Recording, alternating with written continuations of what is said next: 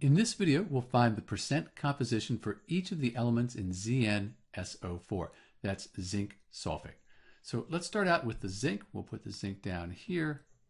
And zinc is the part we're interested in. So we'll put its molar mass on top. That's 65.38, and that is grams per moles. I won't write that because it's going to cancel out.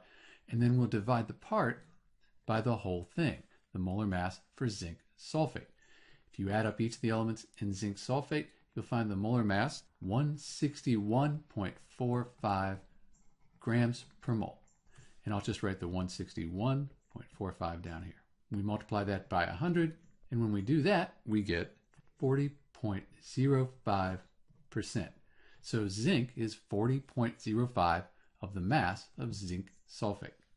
Next, let's find the percent composition by mass of the sulfur.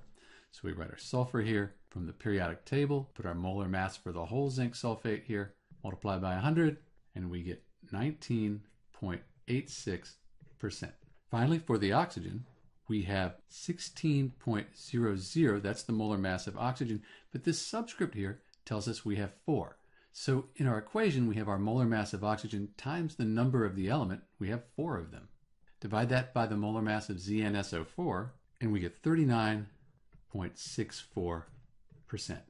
And that's how you find the percent composition for each of the elements in ZnSO4 zinc sulfate. This is Dr. B, and thanks for watching.